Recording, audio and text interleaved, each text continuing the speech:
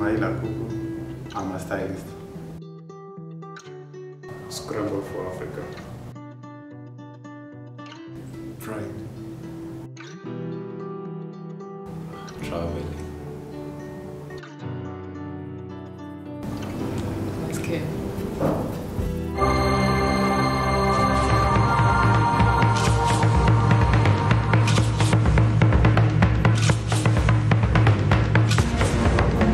In the year 1898, a small region of Africa called Tsavo became a human butcher shop. More than 100 people were mauled and eaten by a pair of legendary monsters. This is the story of two of the most elusive and dangerous animals that ever lived, and what ultimately became of the man-eating lions of Tsavo.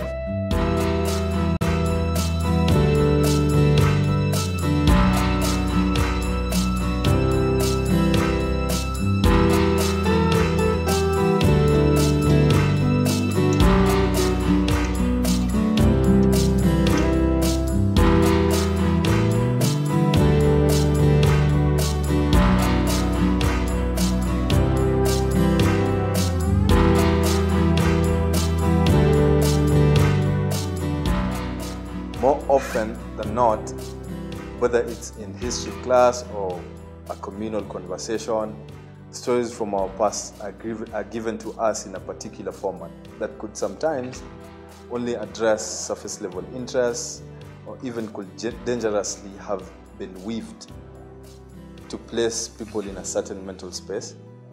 One of the overriding themes generally in our approach at storytelling, and particularly in the Tsavo Express, is our curiosity and thirst for knowledge.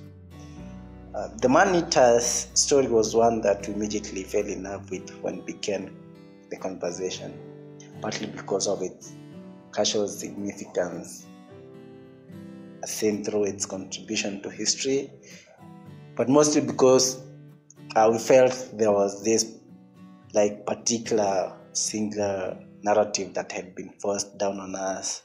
Was killing the lions in the manner that Patterson did the best approach, given his interest as a hunter in the world Africa?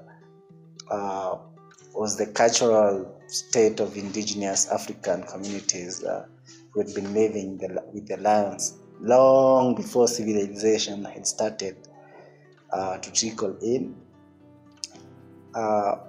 As there is virtually no elaborate record of any African story, considering no much written accounts on the native Africans, and as being Kenyan and living in this internet age, what does this story mean to me? What does this story mean to us? And why should we care, first of all? Knowledge more than often forms the basis of actual change. A new perspective can feel like a throwaway buzzword when most creatives or artists are busy trying to tick every box and cater to a woke public. But when the essence of the term comes at you in a genuine, heartfelt way, you think about the real impact on just a story that could take place further down the line when this generation or any other becomes agents of change, and as a result make a valuable contribution to not only just stories, but culture and history. Thankfully, in the information age that we live in, it's new perspectives such as the Tsavo Express that spark actual conversations. We tell this story of an old man, of an old African man named Suri, who grew up during the construction of the Kenya-Uganda Railway back in 1890, when it started in Mombasa, and all the way to 1904 when it reached Kisumu. Gets a one and only chance to go back in time to his younger self and change what he deems needing of change. There is wishing for a chance to turn back the clock. There is hoping for a chance to rectify your past. Suri gets that chance. Suri is an ordinary man with goals and misgivings like any other ordinary man, who is gifted with a one-time chance to travel back to his childhood and use his time the best way he sees fit. I think the primary goal for the Tsavo Express is to show that ordinary people are capable of extraordinary, heroic acts. We ask these key questions like, what will he do? Will he save the lions from the deadly hands of Colonel Patterson? Will he be able to rescue his father who was killed by the lions? Will he change history?